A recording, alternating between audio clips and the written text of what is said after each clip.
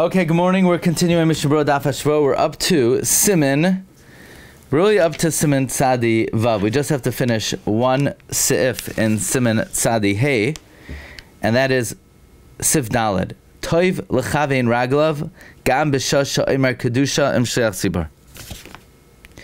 It is a good idea to put your feet together, even when you say kedusha with the shliach tzibur. By the way, it's interesting. There are two reasons why we put our feet together by Shemana Esrei. The Mechaber gave a reason is l'hidamis l'malachim, because you're speaking with the Shechina, so you have to remove all physical desires and to try to be similar to a malach. That's the first reason. You want to be like a malach. That would apply even if you're sitting in a wagon or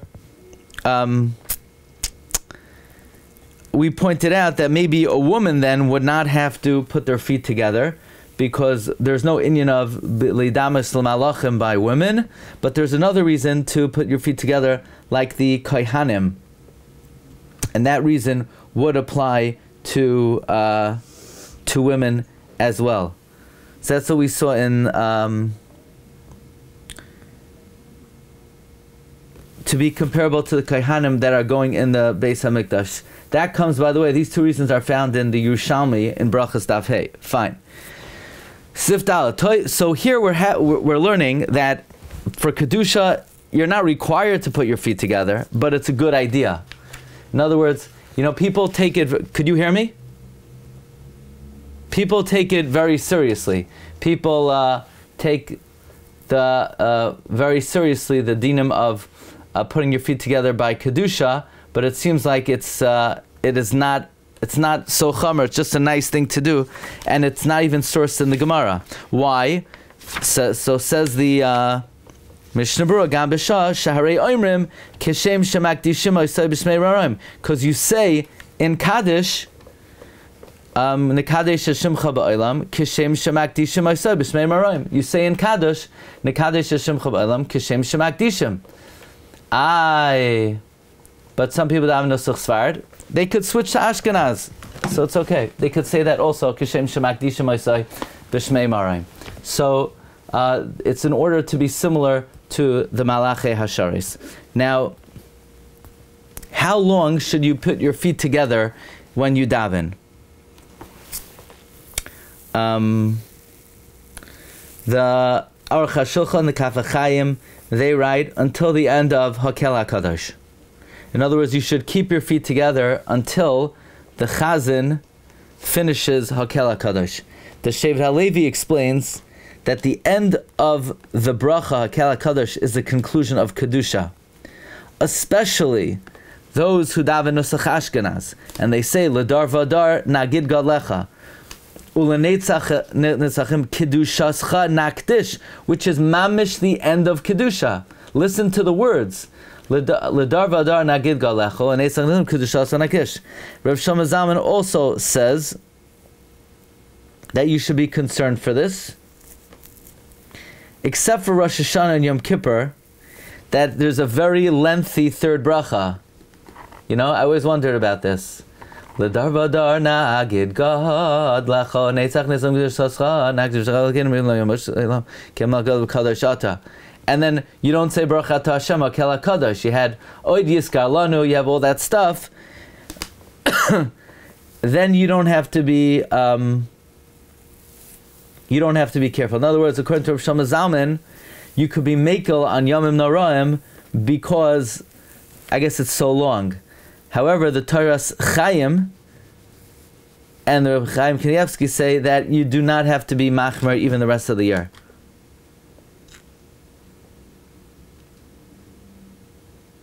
Fine. Siman Tzadi Vav. Sheyimna kol hatirdos kadei sheichavin. You should remove all distractions in order to be able to have kavanah. Kishum espalel, when you're davening, lo yechois biyadai tefillin. You should not hold tefillin. You should not hold tefillin. V'loi sefer mikisvei hakodesh. You should not hold svarim. V'loi ka'ara malea. You should not hold a full plate of tomatoes or anything else. V'loi sakin. And you should not hold a knife. umais, or money, vikikar, or a loaf, you're thinking about it so it doesn't fall. V'yitared, and you're going to be distracted. V'tzisbato kavanas, and it's going to be mavato your kavana. V'lulav bizmanoi, a lulav at its right time, mutar lechais biyadoi, you're allowed to hold. Kivan sho'achiza biyadoi mitzvah, since holding it in your hand is a mitzvah, einoi nitrad b'shvil, you will not be distracted. Basically, you're not to hold things while you daven. Why? Because it's distracting. Now, l'chayr, this is not just talking about Shemona Esrei, because otherwise, why are we talking about lulav bizmanoi? There's no zmanoi, I guess, for those who would hold the lulav the whole day. Okay, so let's assume it is talking about Shemona Esrei specifically, and it's because it's distracting. Kishum espalel, but Pri Megadim kasav duadin b'shas Kriyas Shema upsuke de Zimra. Pri Megadim says the same thing would be at the time of Kriyas Shema and psuke de Zimra.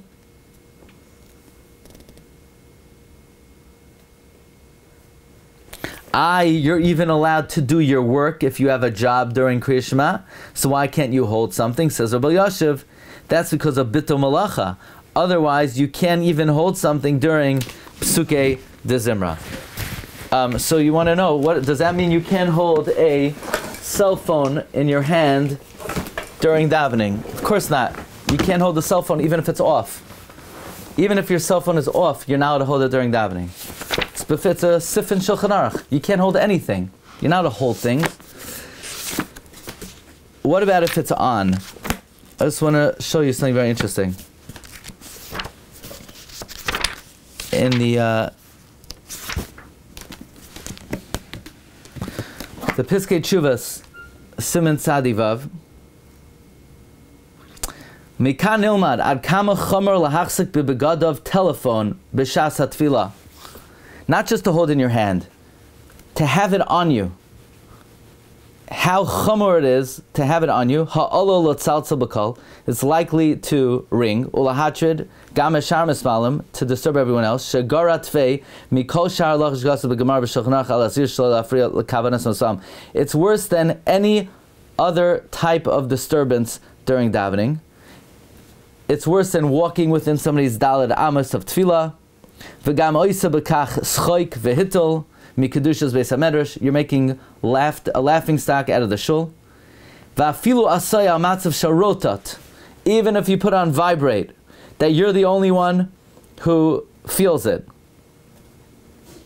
Hareze b'chlal hahalacha hanomedas hacha sha'asar lahachzik etzlei shum davar sha'olavato kavanasai.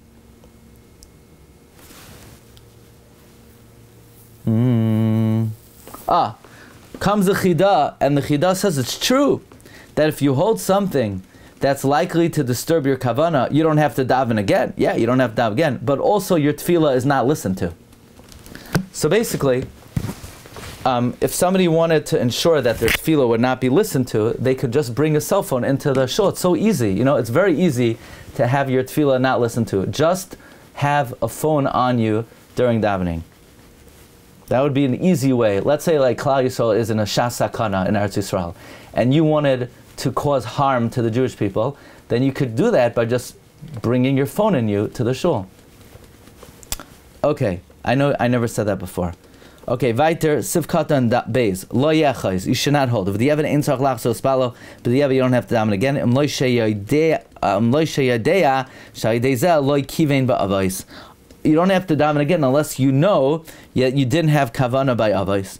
Umuter hashatz lahachzik sefer Torah biyadai b'Shabbos k'sha'omer yukum porkan.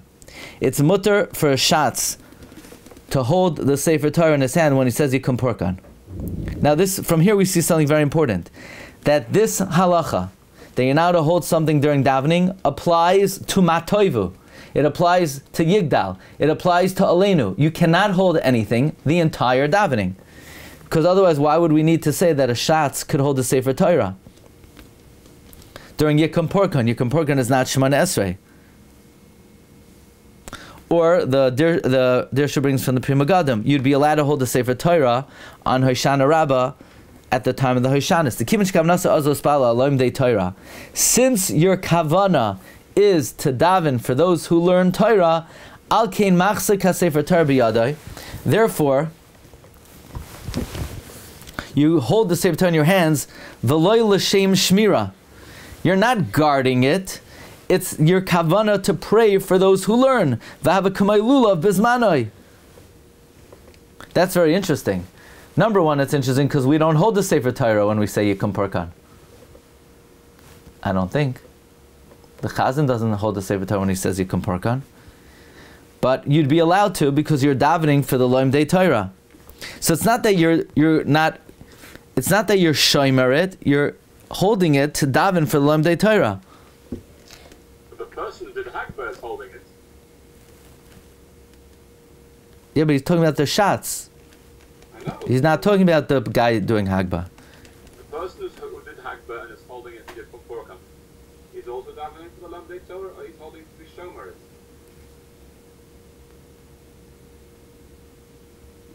He's holding it to guard it. But the Mishnah Berura is not talking about him. Mishnah Berura is talking about the shots. And the Mishnah Berura is saying the shots could hold it because kavanasai l'spalal aloim de Torah. I'm just pointing out, we don't, by us, the shots does not hold it. The Ritva says that by lulav, that since it's chaviv alav, even though you're focused on it a little bit, it's not mefana liba levatala. V'hava kamay lulav bizmanoi. By the way, lahalacha, we hold that someone who holds a lulav for the whole davening, it's yuhara, it's gaiva. You're allowed to hold the Sefer Torah when you revarch l'chaydesh. Why? Because by holding the Sefer Torah, he quotes from the Makar Chayim, that's the Chavos Yair, your tefillos will be more neskabel. Your tefillos will be more neskabel, which gives a new understanding of the tefillos of, let's say, Ana Hashem Hoshiana on Simchas Torah, that the one holding the Sefer Torah, he's mespala. When you're holding a Sefer Torah, the tefillos are more neskabel. You hear that, Shlomo? When you hold the Sefer Torah and you daven, the tefillah is more neskabel. Okay. Or you shouldn't hold a sefer, v'loy sefer, v'adin kol svarim shalanu, or any book, or ka'ara malea, or a plate full of food, shalibay aleh, your attention is going to be on it, shalay yishafech mimena, so it should not be poured out. Uvesakin, and by a knife, shalay yipoil la'aretz v'yitag ragai. You're going to be careful, you're thinking about it, that it doesn't fall out of your hands and get stuck in your foot. Uvemois, shalay yispazu. Money, that it shouldn't scatter. Va'afim him srurin tarid shama yovdu. And even if they're bound up, you're worried maybe they'll be ruined. Unless you hold them in a way that there's no concern that they might get lost. The Berkei Yosef writes to Adin the Asr lahoishev tinoik lefanav b'shas tefillah. The Berkei Yosef writes that it's Asr to position a child in front of you at the time of davening. Why? Because it's disturbing. You know, many fathers, they like to be good fathers, so they dedicate their babysitting time to Shachris. So they come in with the kid. The kid doesn't even know the Aleph Beis.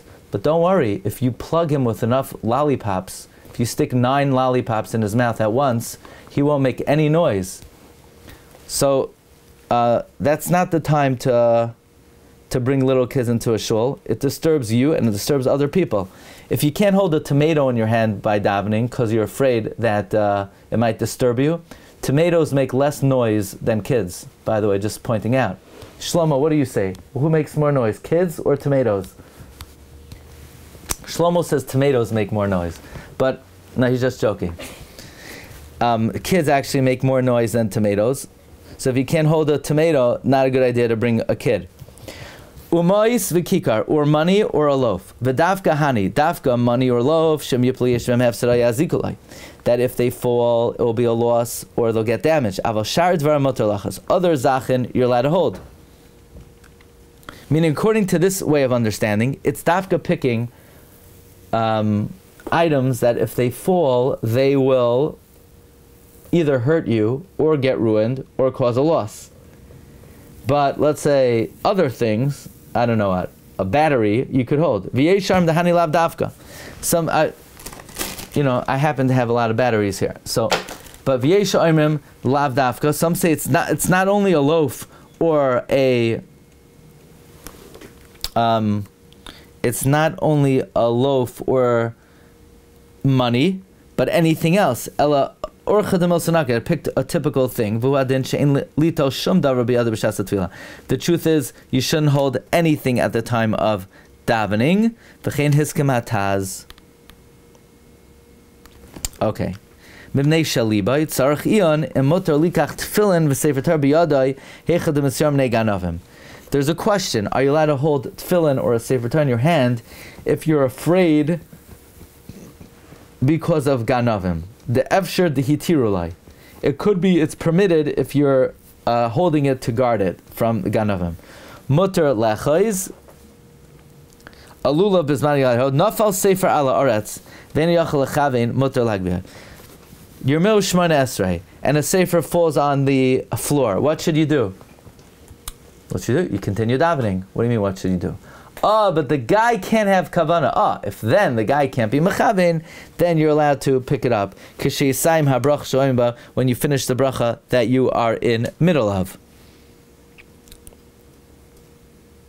What if you have to walk to get the book?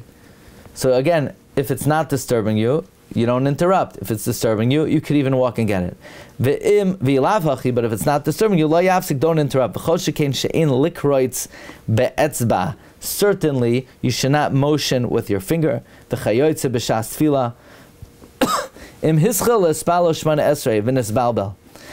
began down Shemona Esrei and you got discombobulated. Meaning, you're davening by heart, you're in the middle of Alat Tzadikim Al Chasidim, and you heard the long Tachnon, and then all of a sudden you're saying Piyutim for Purim. You're saying the Kroivus for Purim. You don't know what went on. You don't know where you are, what you're up to. Mutter Leilech, you're allowed to get up and go. L'makam hayadu alai likach misham siddur. You could walk in Milosh Manasa and get a siddur. What if you're in the middle of Al Anisim and you realize, hey, I don't know Al Anisim. I only know the song part. So Reb Chaim Kanievsky says it could be you could get out of your place and go get a siddur. If you could be merames to somebody to bring you a siddur, it's better to do that.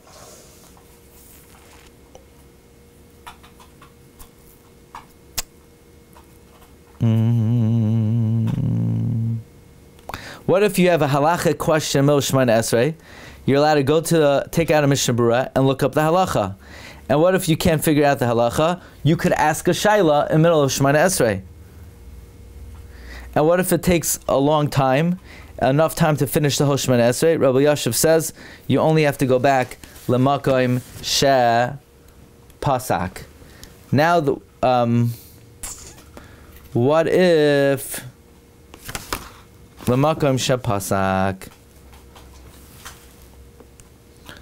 Okay, Rabbi Isai.